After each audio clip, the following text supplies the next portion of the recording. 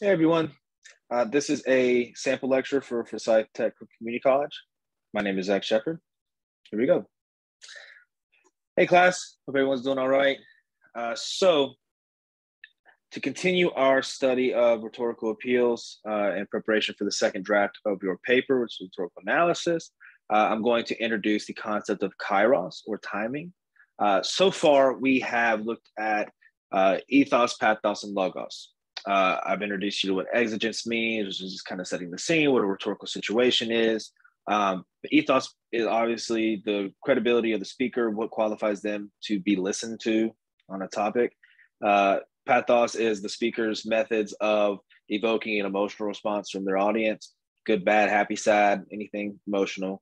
Logos is the logic, but more importantly, the logic as it appeals to the intended audience. It doesn't have to make sense to someone outside the intended audience. You can critique logic, you can critique logos, but is it effective by the way it appeals to the intended audience? That's how you look at it. Kairos, I said earlier, is timing, more like relevancy of an issue, of a piece of rhetoric to an issue. Maybe it's better way to say it. Easiest way to explain it is a joke. You tell a joke at a party with all your friends and they love it and they laugh. You're walking tall. It's going to be a great night. A week later, you tell the same joke to your family dinner and it flops. There's crickets. All eyes are on you. You're thinking of every single way to seal your mouth shut for the rest of your life so you never have to utter words and deal with this awkward situation again. What happened? You're the same, joke's the same, delivery is the same. Possibly you delivered it even better, more confidently than the party because you already had the foundation of one good experience with this joke. But the audience and the situation changed, right? It's a dinner, it's family. There's always some sort of tension there. Versus a party, people are looking for a reason to laugh, right? They're looking for an outlet. They're looking for another bullet point on their memory of that night. Like when they say, "Hey man, you remember that joke? Remember that joke he said? That's awesome." So the situation changed, the joke flopped, and it just wasn't timely anymore. So we look at Kairos in those small scale ways and also in the big scale ways. Like is legislature being passed about trans athletes, for or against trans athletes right now? In conjunction with kind of the social sphere of dialogue and discourse going on about trans athletes in sports, is the legislator good for or against them, timely, or should it be shelved for another time, for a later date? That's something to analyze, right? So we look at the timing of it. But to practice it, I'm not just going to throw you to the wolves and expect you to analyze your paper through Kairos. I have this activity. It is my favorite way to look at Kairos. It's through protest songs, okay? Protest songs are a great way to study Kairos and timing because they're always released in response to something. So the physical timing is usually pretty much there. It's usually released within a few months to a year of an issue of a cause. That's there. You can look at all the other appeals through a song as well. There's is it fast or slow? That's logos. Is it happy or sad? Did the lyrics gut wrench you in pathos? Or who is singing the song? That's the ethos. Like, is it a well-known artist? Is it somebody who should be singing about representing or speaking out against a cause or an issue or for a group of people? There's so much to look at with protest songs.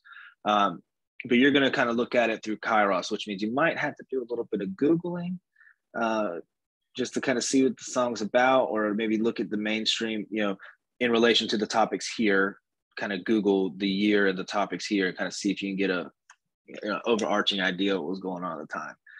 But you're going to choose a topic from below and listen to the two songs by following the links. This document's attached in our module, so you have access to this exact page that I have here. You're going to listen to the songs. There's, like I said, they're speaking out about some other serious issue, something social injustice or another serious issue, something like that. And about 250 to 350 words on the discussion board. You're going to discuss the importance of Kairos based on the impact of the songs, or what you think the impact of the songs were based on your analysis of Kairos. Consider when they were released, topics being discussed, the position taken, which side are they on, and the intended message. To do the intended message, I might try to, in a sentence or two, encapsulate the entire message of what this, like, translated as what I think this is what the song's saying in a sentence or two. Do the songs need to be entertaining and compelling? If the message is great, but the song is trash, is it better or worse than a banger song that you had no idea was about a certain thing?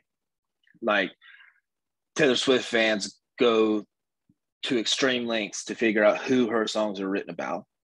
A protest song or a song about a social cause should not have that much secrecy involved, right? We should be able to figure it out just by listening to it. So consider all these aspects, all these factors. Do only listen to the songs, like pick a category and listen to the following songs. There's 3 in war. So if you picked war, you listen to all 3 of these. I added this one, Ballad of Penny Evans, because it's a new song or a new performance of an older song. So you can see how analyze the Kairos kind of in different directions. You know, like you could look back and analyze how effectively it was back then. You can look forward to see how it impacts us today. Like, what does it mean to listen to anti-war songs from Vietnam days now, or to hear an artist, a contemporary modern artist, perform a song from the Vietnam days? You know, the world's kind of in a very hostile place this current moment in time. So there's a relevancy to these things, and they can kind of evoke a universal emotion from us.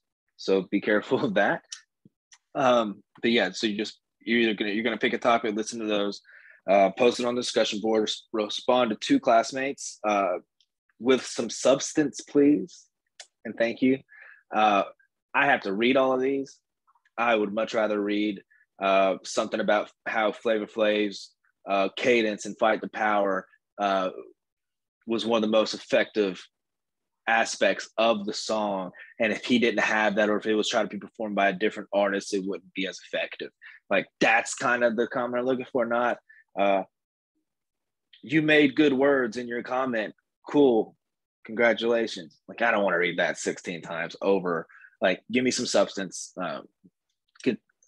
Contribute something to the conversation would be great. Other than that, this is linked on there. This is linked on the module. If you have any issues accessing the songs via the links in this document, just type the songs into YouTube. That's all they are, YouTube videos. If you need anything else, about Kairos in your text, chapter 2, everything about Kairos and rhetorical situations, how the relevancy of a piece of rhetoric can adapt and shift and mold, and just how rhetorical situations shift around the same joke that I was describing earlier. This throughout time, it can become, a piece of rhetoric can become relevant again, possibly even more relevant than it had ever been before. So, you know, these are important things to kind of think about as you're looking at songs from up to like 70 years ago or something. So consider all that. This is due Friday, due dates in the module as well. I will see y'all next week. Peace.